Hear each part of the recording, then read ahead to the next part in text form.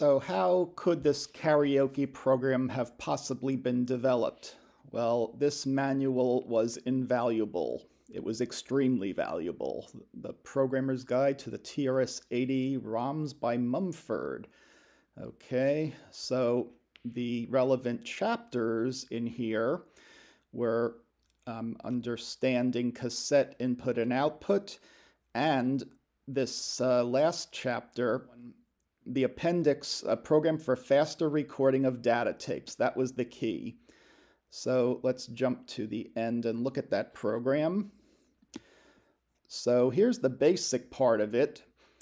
And as a test, you're generating 10 strings of numbers and you want to record them to cassette, but you need to have the first byte of your cassette data tape with a dummy variable because it needs a full leader to start, and then it can write each number to tape using a user routine, passing in the variable pointer of the string that you want to write, which is fascinating. So this is the test where it writes 10 numbers and then tells you to rewind the tape, you play it back, and now I'm actually using a different playback routine for fast input of tape data and display on the screen.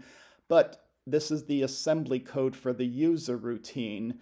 Now there's extra stuff here to make it link to the beginning of BASIC, but my code I started here at the entry label, and we can look at it here. Yeah, it's the same code here as entry. So this is the source code that I actually started with to write a leader and then a sync byte.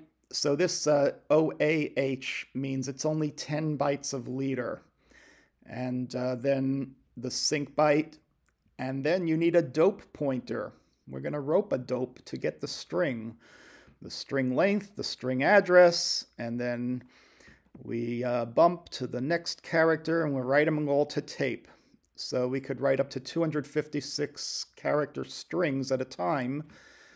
And then let's see, and it ends with a 0D or a carriage return. Okay, so they have this linked into BASIC so that they can create a tape composite with both the assembly and the BASIC, but I just decided to poke it in my BASIC by myself.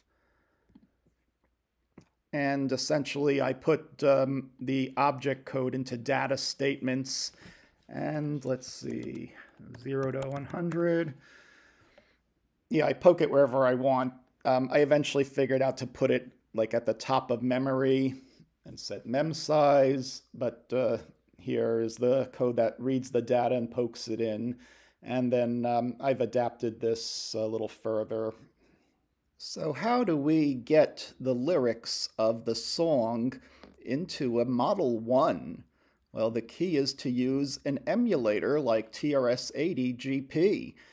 So now I can paste from a file. So you do edit, paste file, and I had to create all the basic statements as data statements in this file and end it with 3 @. That's my Sentinel value. And now let's pick that. So I started by downloading the lyrics to the song and then editing it line by line and manually creating the data statements. And now we open the file and look at that. We have a basic program with all the data statements. Now I need to save it to cassette. So if I do a C-save from this emulator, it likes a file name, so let's do that. C-save Taylor. Okay, it doesn't matter what file name you give it to a cassette. Oh, you need quotes. Okay, I'm thinking Apple. Let's do C-save quote Amy. Okay, and now it is writing the tape counter to a new cassette. And then you save the cassette file as anything you want in your TRS-80 directory on your modern Mac, of course. Okay, now we're ready to play that cassette into a real TRS-80 Model 1. Okay, so now we take that file and copy it to a SD card for one of these old SD card readers for your Windows 98 machine. And we go to look at that file. And it is on the removable disk. Okay, and it is called data6502.cas. So let's copy that to our TRS-80 directory on the C drive of Windows 98. TRS-80, and paste it there. Okay, I have 65 gigabytes for Windows 98. How nice. Okay, I already pasted it then. Okay, very good. So now what do? We turn on our TRS-80, but we load the play cassette. Okay. Okay, so now we're going to load the Data 6502 cassette image into this play cassette, and we're going to play it into a real TRS-80, and we're going to save it as a WAV file when we're done. Okay, so let's boot the TRS-80. Okay, so we're going to do a C load as we play that tape from the Windows 98 machine. Okay, started playing, and we should get the stars, and it's loading line by line, and it's done. And look what we have on a real TRS-80. We now have all that data. So I'm going to save it, and we'll call it Data 6502, but for tapes it doesn't really matter. Okay, but before I hit enter, I'm gonna go to my my Windows machine, and let's exit play cassette, and let's start our sequencer recorder program. Okay, so what I need to do after starting this program is to make it a wave track and record it as a wave.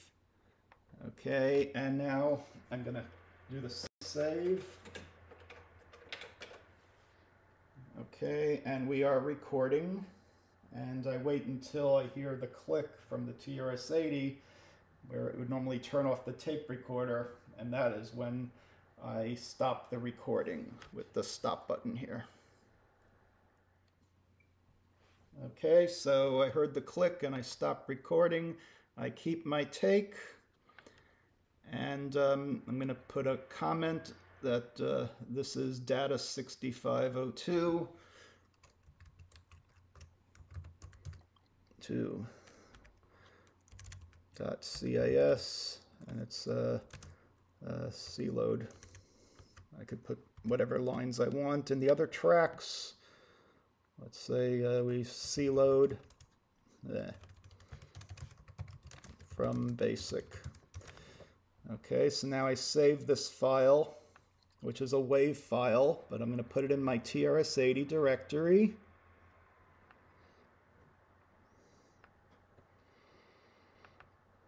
Okay, and this is Data 6502. And I'm keeping it as a sequence file because I could mix MIDI in with sequence files. Okay, now I'm going to verify the tape. So let's go into the big audio edit window as we play the tape back and do a C load question mark. Okay, so now we're going to verify the tape by doing a C load question mark on the TRS-80 while we play the tape. So I type C load question mark, and now it's waiting for me to play a tape, and I play the tape, and now we can watch. There's the leader, and then it should, now the stars are on the screen, and the right star is blinking as it loads and verifies this tape.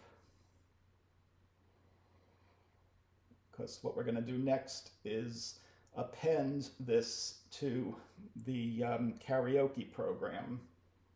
Okay, it verified successfully. Okay, so we're going to look at the TRS-80 side now. Okay, we are going to now load the karaoke recording program, and we need a memory size of 32,732, because 16K, which is in this Radio Shack, is a 32,768, and I just reserved some space for the machine language program right up to the edge of memory. Now I'm going to do a C load. Okay, play the cassette from the WAV file. And we should be seeing stars now. Where are the stars? There they are.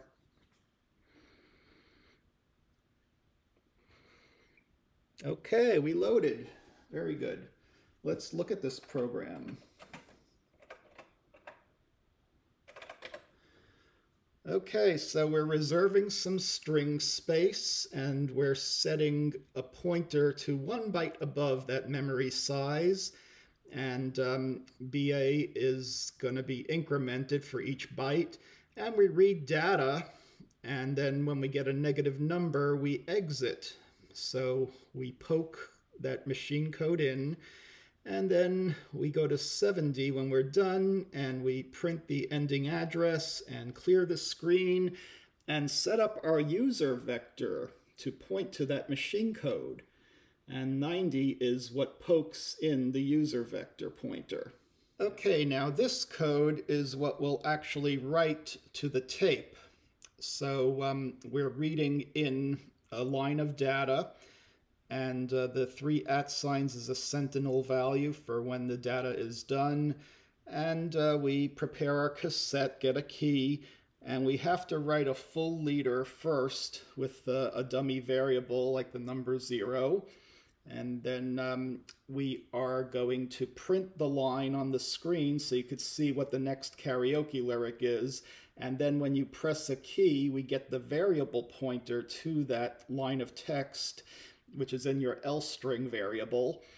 And then line 200 is where we actually call the user routine, passing in the pointer to that variable. And then we read the next line of text from the data, and I put in that free statement just to free up any, to garbage collect any memory at that point that's not needed for the old string. And we got the next string. And then if we get another key press, and we're checking for end of file. So we stay in that loop between 200 and 215 until we're done. Okay, so at the end of the program, there is one more string that needs to be written to the tape. And then we are done, and use the next program to test out playing your karaoke recording from the tape that you recorded by this program. And now let's list 1000 on. Whoops. Okay, well at 1000 we have the data statement for the machine language code. Okay, now we need to load our karaoke data starting at address 2000, line 2000. So we need to append to this basic program. Okay, so after we've loaded this karaoke recording program, we need to get some addresses out of memory. So this pointer here is the start of the program. So write those numbers down, and they usually are 233 and 66 if you're not using a disk system. Otherwise, they'll be higher. And be careful about getting BS errors. Bad subscript.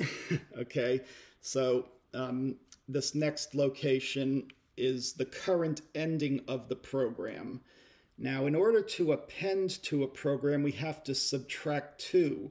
So this is the high byte and that's the low byte. So we're going to put a 76 and a 70. Okay, so what we need to set is this pointer to these values so that it will load the second program at the end of the first program.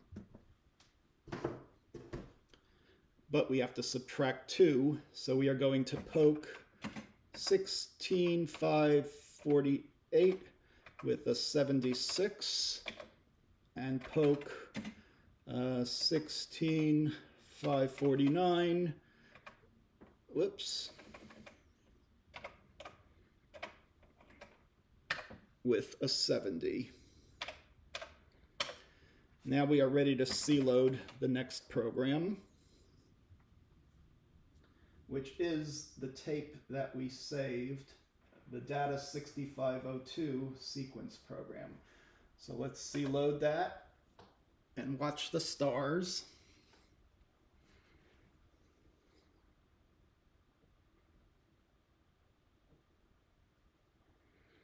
It's an 8-bit world and we're 8-bit girls, it's true. Oh yeah. It's an 8-bit world and we're 8-bit girls, it's true. Oh yeah. 6502, now we're standing on the bus. Ay, ay, ay, ay, ay, ay, ay, ay, ay, ay, ay, 6502, loading from a tape. Oh no.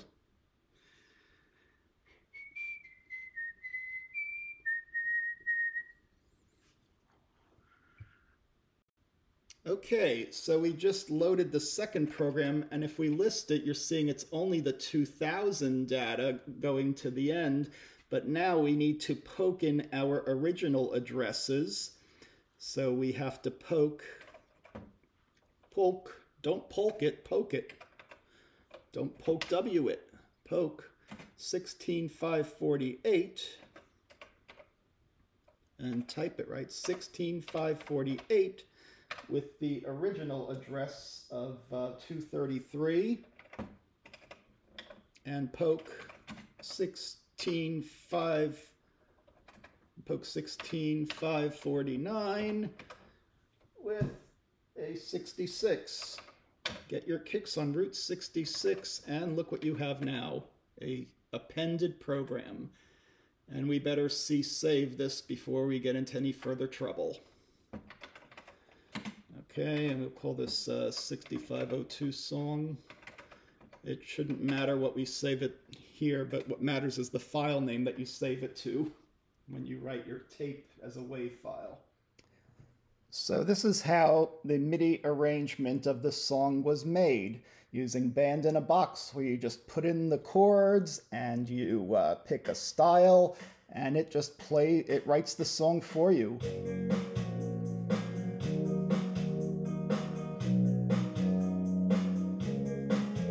There's a joystick in my hand, etc. And some of the choices I made were to use major sevenths for the choruses, and yeah, put in some 6 and some 69s at the end, of course. All right. Now, and then when I'm done, I created a MIDI file. Okay, so let's load that MIDI file, and we're going to open this one. Yeah, let's play it in Windows. No. Okay, so this is how the MIDI file from Band in a Box loads into PowerTracks Pro. And what we're going to do now is record any track. I'll just pick a blank one here, and we'll make it a WAV track, and it will mix the WAV file with the MIDI. So what we're going to do now is go back to the TRS-80. Okay, now the tough part. We've booted it with memory size 32732, and this is the code that we loaded from tape, and we are going to run it now, and we have to time each line in sync with the music as we're recording. And okay, so first it loads machine code, and now you want to start your recording and press enter at the same time. Okay. And get ready. get the first line up.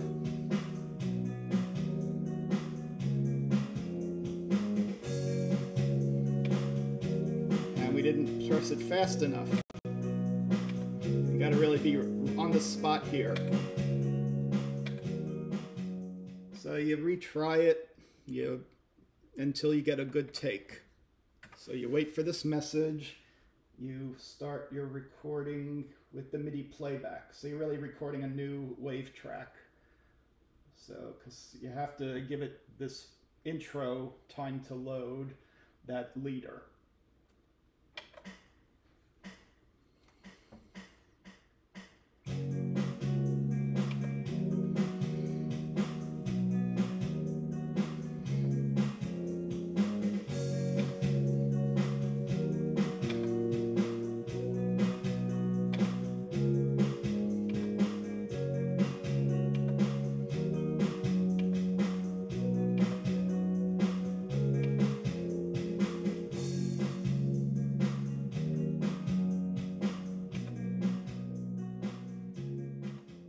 Six, 5, 0, 2, 6, 5, 0, 2, 6, 5, 0, 2, 6.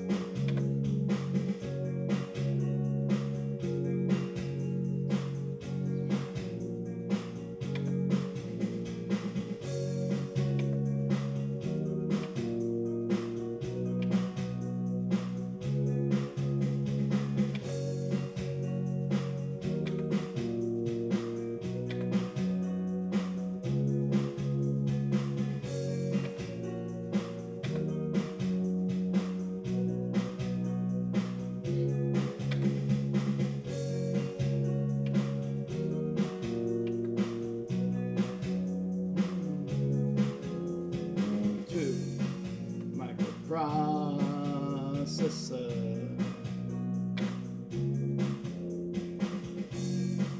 Microprocessor.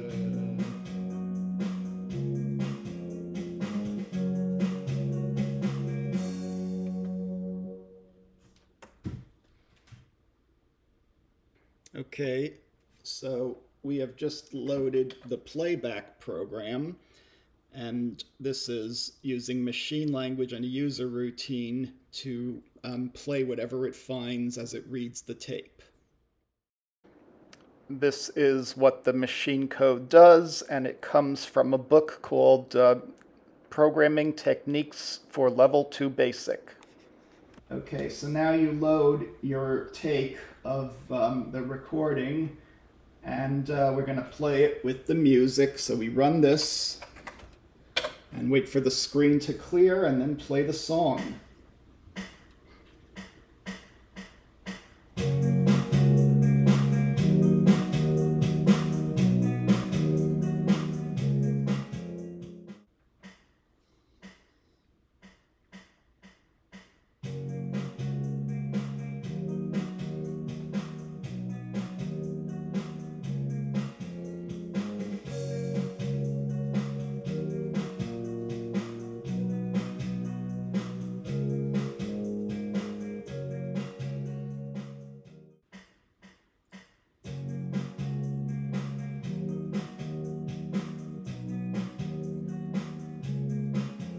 There's a joystick in my hand, there's a Atari on the stand. Put a cartridge in the slot, cause we're gonna play a lot. Switching on my Falcon, ba-ba-ba-ba-ba. Mario's the one I love, slipping on a paper glove.